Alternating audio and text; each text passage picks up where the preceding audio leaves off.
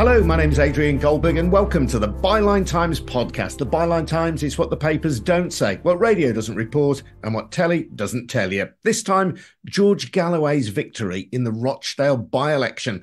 Galloway fought on a platform opposing the Labour Party stance on Gaza. This was his message to Keir Starmer after his victory was announced. Keir Starmer, this is for Gaza. You have paid and you will pay a high price for the role that you have played in enabling, encouraging and covering for the catastrophe presently going on in occupied Palestine in the Gaza Strip. So does Galloway's victory, as he suggests, reflect a shift in the tectonic plates of British politics, or is it just a one-off caused in part at least by Labour's decision to disown its candidate Azhar Ali after he made anti-Semitic remarks? Jon Tonge is a professor of politics at Liverpool University and he joins me now. Jon, this was a remarkable win by George Galloway. We have to acknowledge that, don't we?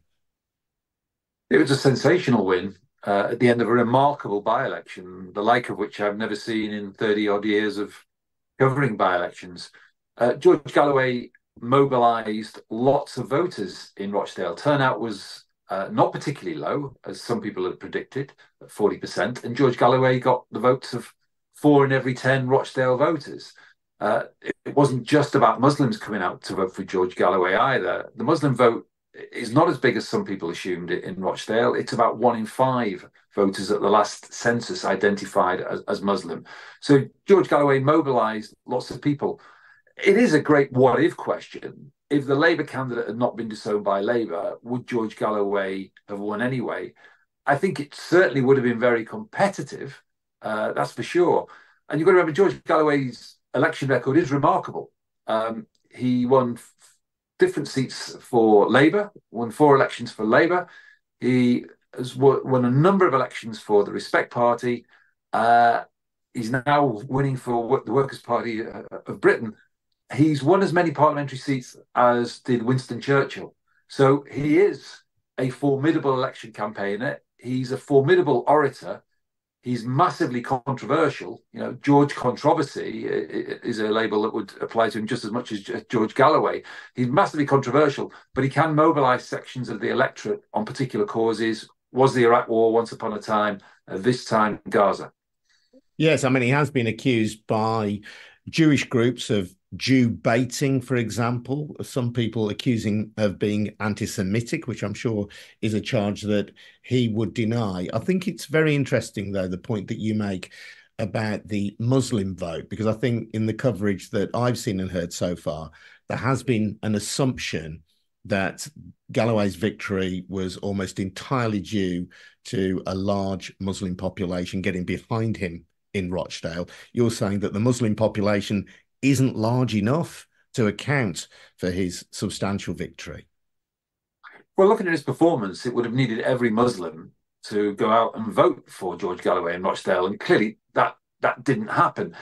He did, for sure, mobilise a significant section of the Muslim population in Rochdale, who may also have felt disenfranchised by the fact that Azhar Ali had been disowned by Labour, and so there was no official Labour candidate. That cleared the path for George Galloway, for sure. But you know, he also mobilised people with genuine concerns about the humanitarian crisis, or as George Galloway would label it, the genocide in Gaza. People were, you know, vexed about that and wanted to express an opinion. There's some survey opinion as well that suggests that of those Muslims who voted Labour at the last general election, only 60% would do so again. So there is a section of the Muslim population that is really angry over Gaza, doesn't think that Labour has done enough on it, although quite what Labour can do is another matter. But they clearly think that Keir Starmer has been equivocal on the issue of a ceasefire. And so it was a perfect storm for George Galloway. He could, you know, mop up those disaffected constituencies amongst the Muslim vote and those, you know, who who perhaps on the left in Rochdale who didn't have a Labour candidate to support. It's worth remembering Labour won more votes than all the parties put together at the last two general elections in Rochdale. It has been a safe-ish Labour town for some time now. If you take the Labour candidate out of the ring, effectively, then that offers potentially a lot of votes for George Galloway. It is a very special circumstance, though, isn't it? Having no Labour candidate at any election. Do we know to what extent the non-Muslim voters were motivated by concern for Labour's position over Gaza, for example? Without having the profile of how Muslim Christian populations and those of no religion voted in Rochdale, we can't be sure. What we do know is that this was a real fusion of international, as in Gaza, and local issues, because if you look at the other good performance at the Rochdale by-election, it was by the local independent candidate, David Tully, who got 6,000 votes. George Galloway complimented him, indeed, in George Galloway's own victory speech. And he did focus very much upon local issues, the lack of maternity services within Rochdale, the difficult financial plight at the moment of Rochdale FC in the National League. Those sort of issues he very much focused upon. Whereas George Galloway, whilst he didn't neglect local issues and said, look, the lack of maternity services, you can't be born in Rochdale, even if you're from Rochdale. But George Galloway made no secret that he wanted Gaza front, left and centre of this. And his opening remarks at his victory speech didn't exactly miss the wall. The first words that came out of his mouth were Keir Starmer, this is for you. So we know what George Galloway's primary focus was in this campaign. As you say, a terrific performance by the runner-up in the election as well. Somebody that I suspect most people have never heard of outside of Rochdale, a guy called David Tully, standing as an independent. Again, I just wonder if that is his relative success in coming second is a consequence of Labour being out of the race, or whether it tells us something about a disaffection with the Westminster parties amongst the electorate. There clearly is disaffection with the Westminster parties. I mean, Labour's got a very handsome polling leader over the Conservatives, but it's not to say that everyone is hugely enthusiastic for the Labour Party and can't wait to usher it into government. There is broader disaffection, and it was quite a remarkable performance by an independent candidate to get 6,500 votes was quite something, mobilising on local issues. Normally, candidates can mobilise on local issues as independents in local elections, council elections, but it's much harder in a parliamentary contest, and yet he managed to do that. So there is disaffection. There's disaffection amongst a section of the electorate who think, what is Keir Starmer doing on Gaza? And that was the constituency that George Galloway mobilised. There's disaffection with the big two more broadly.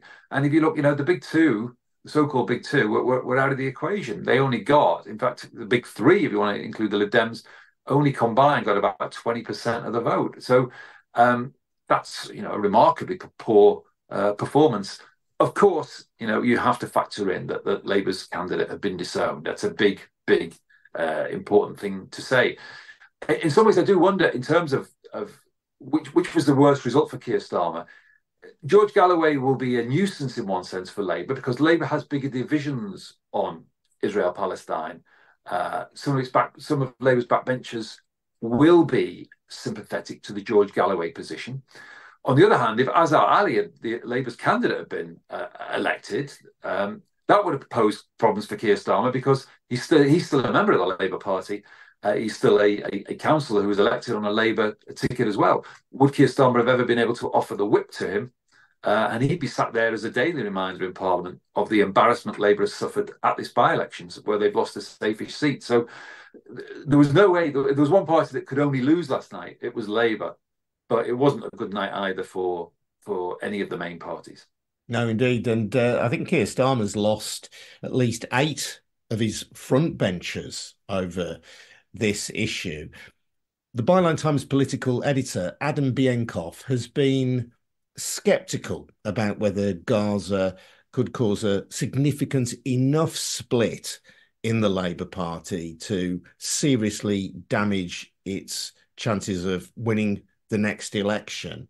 George Galloway obviously hopes that may be the case, and he's warned that in the West Midlands, for example, and in other parts of the country where there are large numbers of Muslims living, that he's gunning for Labour in these areas. Do you think that he can shake the tree in that sense nationally?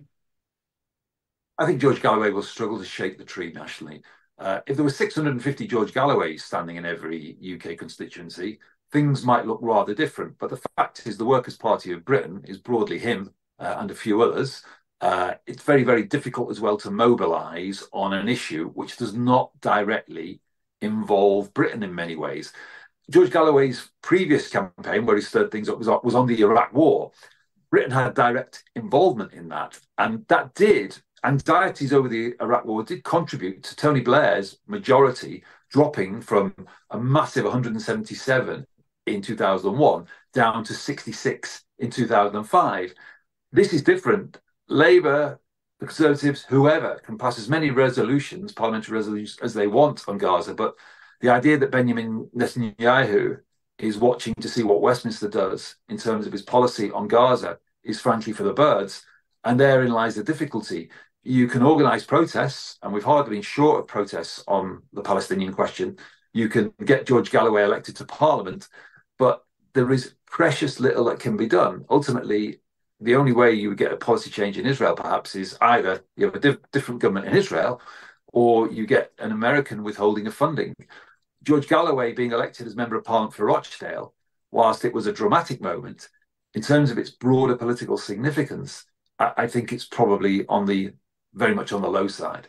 I'll come back to that, but just a reflection on George Galloway. I know George Galloway. I used to present a show on Talk Sport where George Galloway had a regular weekend programme. He's a fantastic orator. He's been on Celebrity Big Brother. He is a kind of superstar politician in some ways. He's a maverick, and he is a very colourful character, whether or not people agree with his politics. So I suppose that goes to the point that you're making, that not every candidate for the Workers' Party of Great Britain will be George Galloway. And certainly when he was leading the Respect Party, he stood out head and shoulders above anybody else in the Respect Party, apart perhaps from Salma Yaqub, who did have a national following and was a national figure in the party as well, and with whom Galloway subsequently fell out. So it does kind of feel as though Galloway has to be number one in a field of one in his own party. Yeah, it's the George Galloway party. That's not to be disrespectful to George Galloway, because he is, as you say, a fantastic orator, a brilliant campaigner. Have a look at all the seats he's won. You can say, well, it was easy when in the back in the day when George Galloway was Labour candidate for Glasgow Hillhead and Glasgow Kelvin, although they were not that safe Labour seats. But he won both of those. He won Bethnal Green and Bow. He won Bradford West. He won Rochdale last night. That's remarkable. I mean, it's absolutely extraordinary, his election record. And people say, well, George Galloway, he's toxic. Well, he's not toxic to a section of the electorate because they keep returning him for different places. Been hard sometimes for George Galloway to retain those places, though. And yes, he can mobilise discontent. And there's plenty of discontent among some people over what's happening in Gaza, but sustaining it is much more difficult. You've got to remember, when we come to the general election, people will be looking at who's best placed to run the economy. Not so many people's votes will be on Gaza. It's simply, whether that's right or wrong, we can debate. But British foreign policy does not directly exert much influence in terms of what happens in Gaza. So it will be an uphill struggle. I think George Galloway will struggle to retain the seat assuming he tries to defend it. I don't say it's impossible for him to defend it. It could well be close, but it will be difficult. And so what you're going to see is some short-term fireworks in the House of Commons on days that are devoted to British foreign policy and devoted to Gaza. I'm sure George Galloway, although he doesn't like the SNP, will be rolling up should the SNP have manage to get another debate on Gaza. It'd be very, very interesting to see. And the fact is, people would flood from the bars to go and listen to George Galloway in a way they wouldn't listen to many MPs, because he has those powers of rhetoric, powers of oratory. But he's one of 650 MPs. Yeah, Adam Bienkov, political correspondent has made the point previously that the economy will be the decisive factor. There are far more constituencies that don't have a significant Muslim population to whom this understandably matters greatly, the situation in Gaza. So this may not have a direct bearing on the outcome of the next election, except for perhaps in some constituencies. And I've heard a lot of conversation this morning from Liberal Democrats in Birmingham, for example. There are a couple of constituencies with significant Muslim populations where there is a history of Liberal Democrat support. Is it possible that the Workers' Party, gaining momentum from George Galloway's victory, could stand candidates in these areas, profiling Gaza, making it the forefront of their campaign, and allowing the Lib Dems to perhaps overcome Labour in those areas? Yeah, it's perfectly possible the Workers' Party of Britain may field a number of candidates in constituencies with large Muslim populations. The difficulty will be that those constituencies with large Muslim populations are pretty solidly Labour, because the white working class will often vote Labour in those constituencies as well. So in some ways, Labour can afford to take a hit in terms of its Muslim vote and still win those constituencies.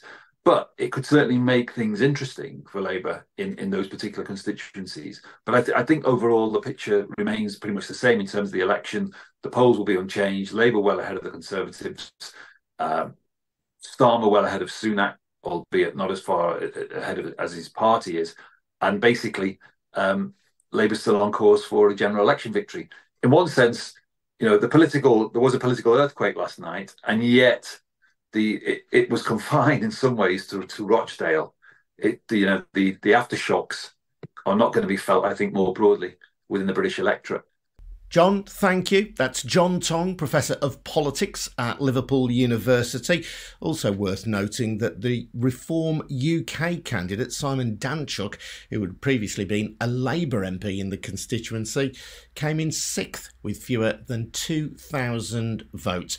I'm Adrian Goldberg. This has been the Byline Times podcast. Thank you very much indeed for listening. And if you want to support our work on the podcast, then please consider taking out a subscription to the Byline Times. That's our brilliant monthly newspaper. It is available on selected newsstands, but the way to guarantee a copy is to take out a subscription. And that way you'll not only get the best of our online offerings, but exclusive content to our print edition as well. So head over to bylinetimes.com and take out a subscription if you can. This has been a We Bring audio production made in Birmingham. We'll see you again next time. Cheers now. Bye-bye.